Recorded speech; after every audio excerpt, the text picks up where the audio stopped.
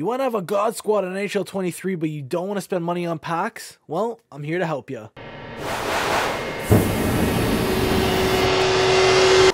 Yo, what's going on, Leafer Nation? It's Leafer back again, and welcome back to the channel. Today, I'm here to show you guys how to play NHL 23 Hockey Ultimate Team without spending a dime on the game. Now, me, myself, I do spend money on the game. I'm a content creator. I like to spend money on the game for videos' sakes. My Monopoly Hut series, opening up packs is just fun, but I can see why people want to play this game without spending more money on the game. Given that the game obviously isn't in the greatest state right now, and you can see that with the community. So if you're new to NHL 23 and you want to learn how to play Hockey Ultimate Team without spending any money, you clicked on the right video. So right now we're in Hockey Ultimate Team, and I'm just going to show you guys a couple of methods that are pretty good to get some free packs, free coins, all that good stuff. So first things first, we're going to head into the objectives. You can do your daily objectives, which gives you coins for completing them, your weekly objectives obviously too, and then you got the Hut Spotlight objectives that are here for 50 days. So when you complete all these objectives, you get 1,000 coins per, which is pretty good. So look in here, you get 1,000, 2,000, 3,000, 4,000, 5, 6, 7, 8,000 coins. And then once you finish them all, you get an 88 overall Power Up Master item from this event, which will be one of these cards right here that you get to choose, I believe, which is the 88 Goudreau, 88 Nurse, 88 Keller, I think it is, 88 Byram, and 88 Zegras. So you get a free 88 overall to your team, which is pretty good to start off the year. Not only that, we have the Hut Spotlight Power Up objectives too. Now these are going to take a while to do. Again, you have 50 days to do these as well. Complete 25 games, you get Hut Spotlight collectibles. Now the good thing about this is if you pre-order the game, you got a free 84 overall player, which you need collectibles to upgrade them up to an 88. So you get 2, you get 6, 12, 17 collectibles in total, which should be enough to upgrade one of them to an 88 or close to anyways. Which is pretty good. I don't know, it's an easy way to get a free Spotlight Power Up player and upgrade them without spending coins or money on the game. Now obviously you got your milestone objectives. Honestly, they're not that great this year. These are pretty good actually. Complete 100, you get a premium 2 gold players. Complete 125, 10,000 coins.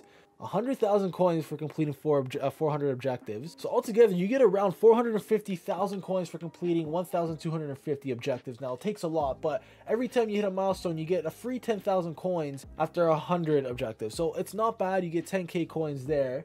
Hut Rush, not the greatest, 2,500 coins, but you do get coins for completing these stuffs, just completing objectives. Hut Rush, squad battles, online games, goals in online games, shots, hits, sets, Hut challenges, and opening up daily reward packs. These will give you a decent amount of coins. Obviously not as quick, but over time it does give you a lot of coins. Another great way to start off Hut or to do it free to play, the X Factor challenges. If you guys do not know, if you complete all these objectives by the end of Group 4, you will get a free X Factor player choice pack, which can help you big time there. So a good way to get a free X Factor player is by completing these Hut challenges in the X Factor challenges. You also got your daily challenges that give you a decent amount of coins here. For this one right here, 250, 275, and 300 coins for completing all 3 of the objectives here. Apparently, if you do your dailies and you continue to do them, you get some big reward. They haven't announced it yet, but I've seen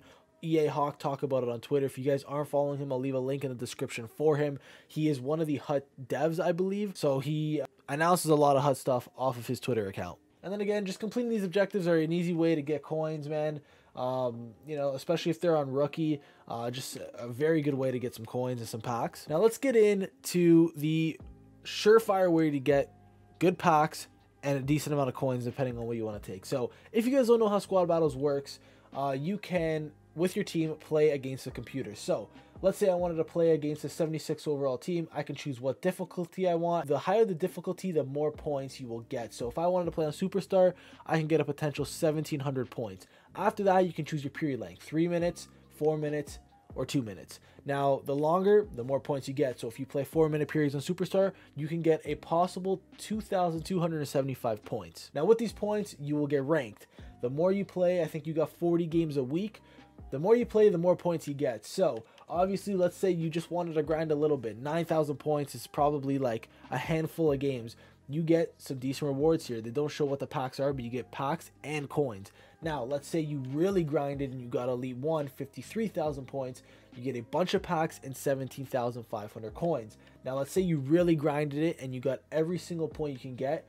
Rank 1, amazing packs, 100,000 coins. Rank 2 to 10, 75,000 coins and packs. Rank 11 to 12, 50,000 coins and some packs. Rank 21 to 50, 50,000 coins and some packs.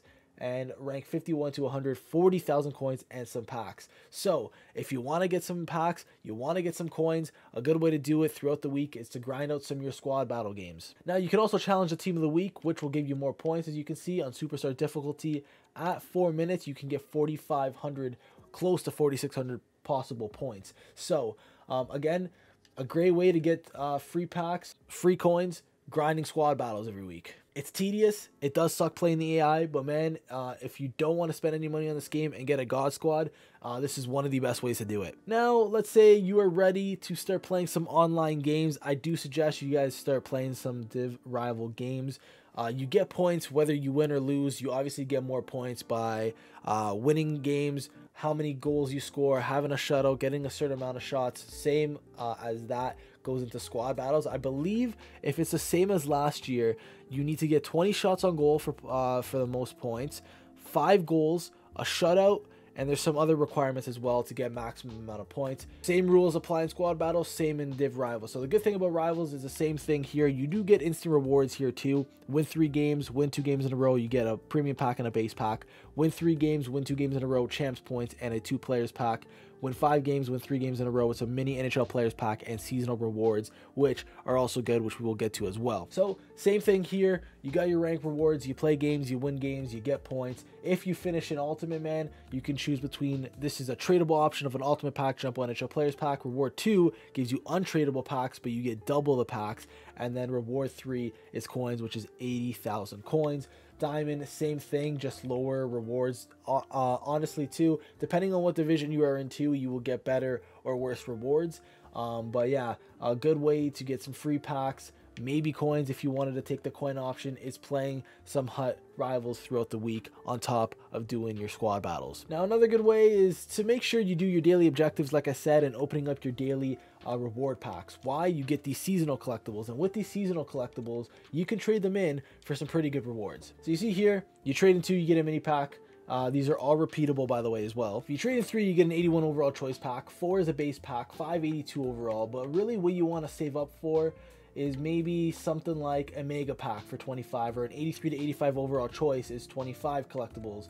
184 plus guaranteed overall player pick is 28 collectibles. Jumbo Elite pack is 34. 85 overall choice pack, 35. Power up collectibles to upgrade your X Factors or power up icons is 36 collectibles. 185 plus guaranteed player pick, which is actually crazy, is 36 collectibles. X Factor player choice, if you wanted to get another X Factor player, is 50 collectibles. A seasonal collectible exclusive icon choice pack, you trade in 60 of these, you get either a Rob Lake, Chris Chelios, or Niedermeyer. And then for 80 collectibles, you get a power up icon choice pack, so a chance to get any icon that's in the game. Wayne Gretzky, Lemieux, Sundin, a bunch of those icons that are available. So make sure you're logging into HUT every day, getting your daily pack to get one of these collectibles, completing your daily objectives to get an extra collectible there as well. And there's one more method to help you get some coins as well. Now, another way to get some good packs, some good coins, some of those seasonal collectibles as well, is doing HUT Rush. So if you play HUT Rush, you play against a computer or online, you get a certain amount of points for scoring goals, doing this, whatever. You also have objectives to complete here. As you can see, win games, you get 150,000 points, score snapshot goals, 220,000 points, etc., etc. And there's 2 different modes. So what you want to do is complete these objectives, get the max amount of points you can get, and then you will get some of these rewards. So looking here, we completed some tiers. I haven't been really grinding this, but 250,000 points is a mini pack, 500,000 is 2 seasonal collectibles, 1 gold player pack, 2 gold players pack, 1,000 coins. We got a power up collectible pack, players pack, premium 1 players pack, 3 seasonal collectibles. So this is a very good way to get some more free packs, some more free coins, free collectibles as well, is just by grinding this against a computer or people online. Now, the good thing about this as well is some modes will have you create your own lineup with players that you have in your collection. Some you will draft, as you can see, Sakic, Pajot, the 88 Letang, and UC Saros. You get to draft players that they give you. So I think those are the main ways to get some free packs, some free coins, some free collectibles without spending a dime on this game. Is it a grind? 100%. It is a huge grind, but if you want to have an amazing God Squad team without spending a dime, this is the way to do it. So guys, if I left out anything else that is good to get some free packs, some free coins, some free players, collectibles, let me know in the comment section below. I think I ran through majority of the best ways to do it. If I was able to help you get some good players, some good coins, a good God Squad team, let me know in the comment section below. And if you guys need any advice, don't be afraid to ask in the comments. I love responding to the comments and trying to help each and every one of you out. So be sure to do that if you have any other questions. But guys, like I said, that is it for today's video. If you guys did enjoy, be sure to drop a like on it. If you guys are new around here, make sure to hit the subscribe button down below. We are on the road to 5,000 subscribers. We are getting closer and closer each day. And if you guys are a subscriber already, thank you guys very much. If you guys aren't, maybe consider it. But guys, like I said, that is it for today's video. Thank you guys very much for watching, and I'll talk to you guys later. Peace.